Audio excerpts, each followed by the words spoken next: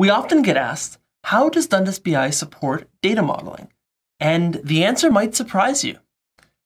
So some of you might not be familiar with the term, and in that case, data modeling is kind of the process for processing your data into a formal structure to support a specific task, like BI. In Dundas BI, you don't always need to go through this process of creating a traditional data model before you start building data visualizations.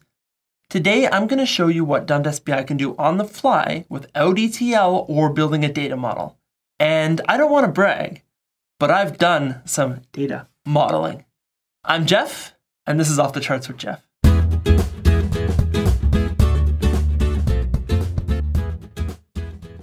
So just to be clear, Dundas BI 100% supports data modeling when needed. It's kind of a two-pronged system, sort of an 80-20 rule, if you will. The tools exist to do data modeling if you need it, but Dundas BI also has a patented system where we can do the data modeling for you behind the scenes automatically. Let's explore what can be done without any work using this unique patented process of automatic modeling. It's all done for you on the fly. Let's get right into it. So to show this, I have a simple table showing uncomplicated sales and revenue data. And since we're doing everything on the fly here, we also have a fly.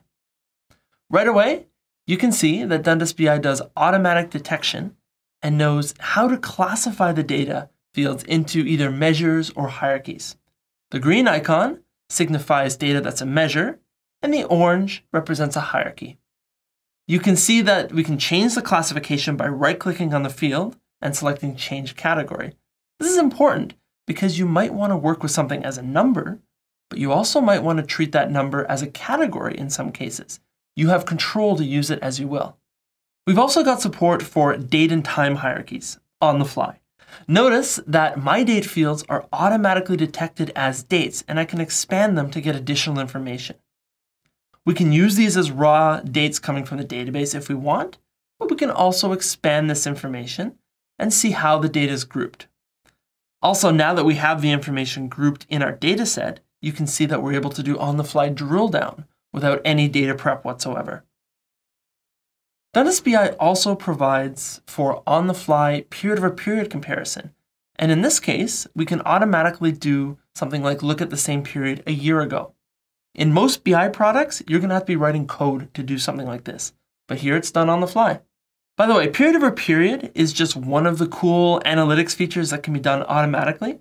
Check out this video that we did called 3 Easy Analytic Capabilities Your Users Are Missing Out On if you're interested in checking out some others. And they can also be done on the fly. Resetting this chart, there's also the concept of grouping. So suppose we add continent to this data set. And in this case, we can see that we can choose to group various members right on the screen. No need to go back to the data set and create these in advance.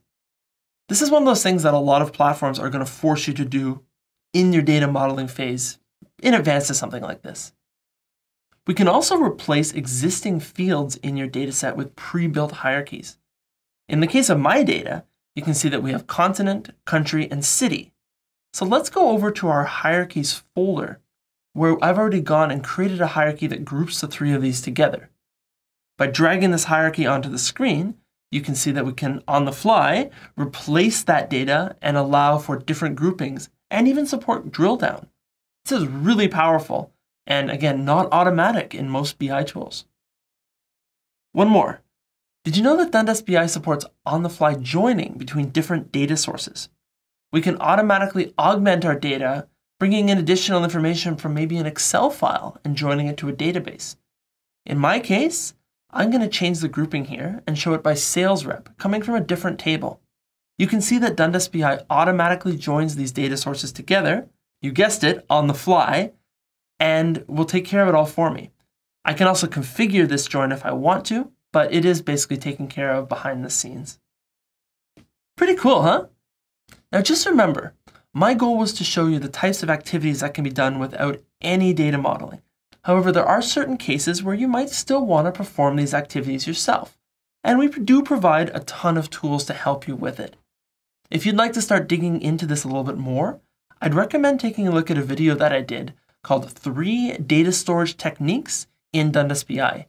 It's a nice introduction to data warehousing and is often one of those things that's hand in hand with data modeling. Hope this has been helpful, and thanks for watching.